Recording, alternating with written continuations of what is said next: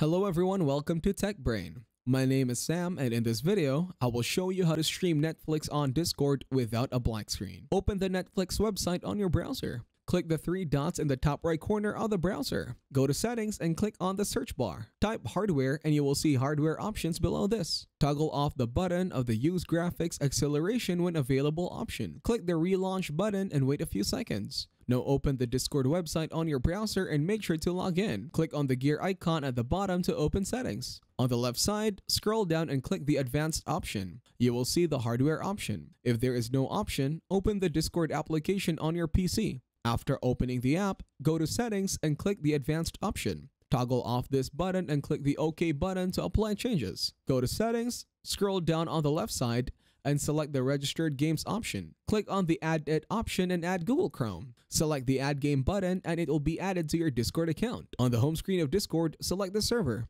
Click on the stream Google Chrome icon at the bottom. A pop-up will display and select a voice channel to general. Select the stream quality and then click the go live button at the end. It will start sharing the screen. That is it. Thank you very much for watching. Make sure to leave a like and subscribe to our channel. Have a nice day.